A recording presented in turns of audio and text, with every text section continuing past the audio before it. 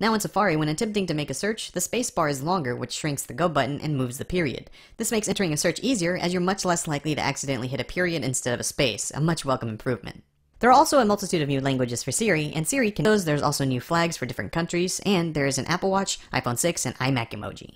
CarPlay is a feature that was released with iOS 8, but up until now you had to plug in. The spacebar is longer, which shrinks the go button and moves the period. This makes entering a search easier, as you're much less likely to accidentally hit a period instead of a space, a much welcome improvement. There are also a multitude of new languages for Siri, and Siri can now place phone calls on speakerphone. Call test on speakerphone. Calling test on speaker. Apple also added support for Union Pay in China, which shows that Apple Pay may be coming there soon.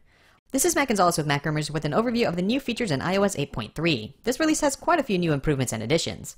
Some of the smaller changes include a separation for Apple Pay and other passes in Passbook, so you can keep your cards separate from everything else. In the Photos app, there's now new icons for albums to help show which kinds of pictures are included, like with panoramas, and there's a new folder for screenshots. The keyboard has also been tweaked a bit on your phone in order to get the interface to appear in your car, but now with iOS 8.3, you have the ability to wirelessly CarPlay if your car supports it.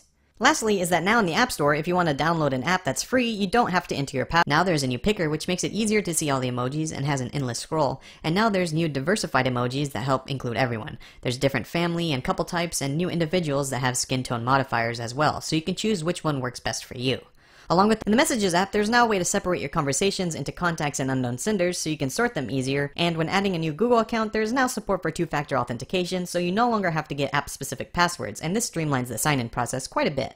Emojis have also been updated. iOS 8.3, be sure to visit MacRumors.com. If you enjoyed this video, hit subscribe so you can see when we upload new content. Again, I'm Matt with Mac Rumors, and we will see you in the next one. Password. But this can also be toggled on and off, so if you want to streamline your experience, you can, but say if you have kids, you can leave it on so you know when they're downloading. So those are the new features and tweaks in iOS 8.3. This dot upgrade has quite a few improvements and some welcome features. For more on iOS